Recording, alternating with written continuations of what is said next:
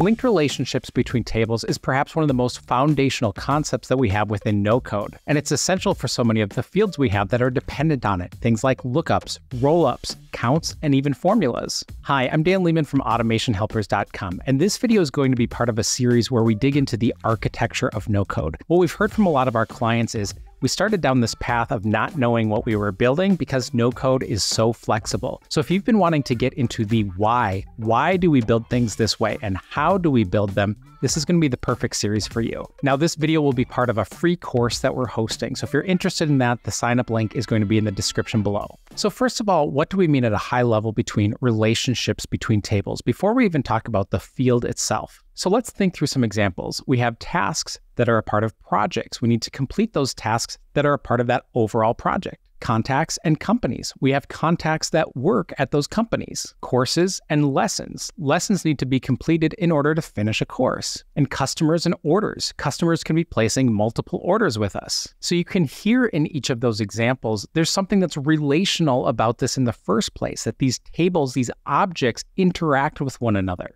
So let's take a look at an example through the lens of Airtable. Inside of Airtable, we've got multiple tables set up. Right now, we're looking at contacts and companies. And the first thing that we're going to do is create a new field. Now, I'm going to give this a name of company, and my field type is linked to another record. You can see this is the first one listed. It's really important. We can click on this, which then reveals our list of different tables that we can choose from. In this case, we'll choose companies, and we'll create our field. You'll notice that this box pops up for lookup fields. This can be really valuable, but we're going to skip this step for now. So now you'll see there's a new field for company, and we're able to choose from our existing list of companies. Let's take a look at a couple other things here. So when we were adding our field type, we could have searched for the table, in this case company, and it would automatically pop up with link to companies. So that's an easy option to get started as well. I also want to point out that it doesn't matter which side of the relationship that we start on. So we were on the contacts record and we added a link to our company. And if we head over to our companies table, now yours might appear right away or it might be hidden, so you'll have to take a look, but it's automatically created the inverse side of that relationship for us. It's created a field for contacts. So it really doesn't matter where you begin. We could have easily started on the companies and added the contacts field, and then it would have created the inverse on this side. Now, one thing to talk about here is that the naming convention doesn't need to match the name of the table. So we're on companies and we're looking at contacts, but we could in fact describe this a different way. Maybe in this case, for this particular relationship, we want to refer to this as employees. These are the employees who work at this company. That doesn't change the fact that these people are called contacts. Back on our contacts table, let's say we want to review or edit the linked relationship that we have. The nice part is this is really easy to do inside of Airtable as opposed to other systems where once you create that relationship, you're kind of stuck. We can click on the dropdown and edit field, and you'll see that we have that link to companies and the title of that field, which we can relabel if we want to. But you'll see this option, which is really important. Do we want to allow linking to multiple records? This is where different types of relationships come into account. So if we're talking about contacts to companies, and we say that there are multiple contacts, multiple people who work at one company, that's called a many-to-one relationship. It also could be referred to as an N-to-one relationship. And we could describe the inverse of these relationships, which could be one to many. So if we're talking about projects and tasks, for one project,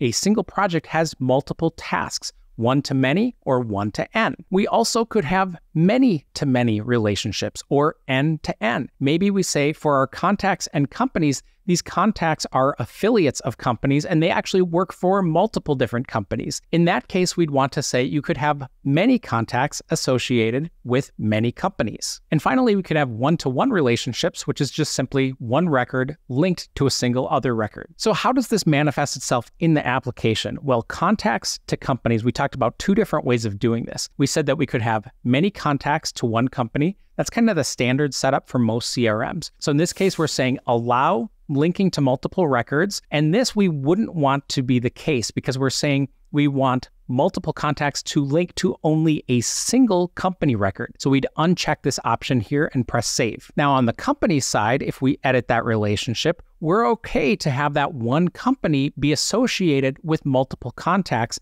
So we'd want this toggled on. So let's take a look at what this looks like in practice. So Bruce Wayne is going to be the CEO of Wayne Enterprises, but Lucius Fox also works at Wayne Enterprises. So we'll have both of them checked here. Now we couldn't, because we defined the relationship, we couldn't add additional records. There's no option to be able to do that unless, of course, we were to X off this record and now add them to another single company. Let's fill out the companies for these other individuals. So here's Lex at LexCorp. And we've got Oliver Queen, who is at Queen Industries. Now let's see what this looks like on the inverse side, on the companies. And you can see this automatically created those relationships back the other way. So we can see that both Bruce Wayne and Lucius Fox work at Wayne Enterprises. We have Oliver Queen and Lex at their respective companies. So let's go back and tweak that relationship so we're fine with a many-to-many relationship. So now if we are on our contacts and we edit the field for our company, we can say we are okay to allow linking to multiple records. In this case, maybe Lucius has been moonlighting for Oliver Queen at Queen Industries. You can see we now have the option to add multiple values. So we can see multiple values selected for the company and multiple values selected for the employees. So where would a one-to-one relationship come into play? Well, maybe we have contacts who are starting at our companies as employees. And as they get started, we want to have an onboarding record for them. So let's create a new table. We'll start from scratch and we'll call this onboarding. And then here we'll add a linked relationship. And this time it's going to be to the contacts.